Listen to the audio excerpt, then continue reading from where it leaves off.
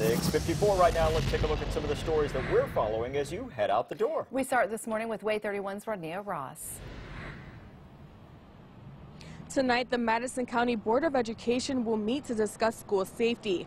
The Madison County Sheriff Kevin Turner is expected to be at the meeting, where school resource officers and overall safety will be the topics of conversation. The board will also discuss a demographic study they requested. The study will help them determine where the district is growing and which schools are becoming at or near capacity. The results from the study will be released at the meeting. The meeting will be at 5:15 at the district central office. Casey? Today, Decatur City Schools will be holding their State of the Schools address.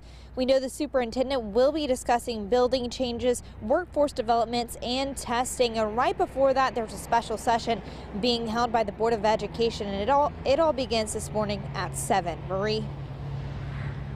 The Mountain Nature Preserve warned hikers not to walk alone after someone was sexually assaulted on one of the trails there. Right now, there's no description of the attacker. As we learn more information, we will pass it along to you both on air and online. Pat. The DeKalb-Jackson Water Supply District says it's looking for a new manager as it tries to fix the dangerous chemicals found in the water.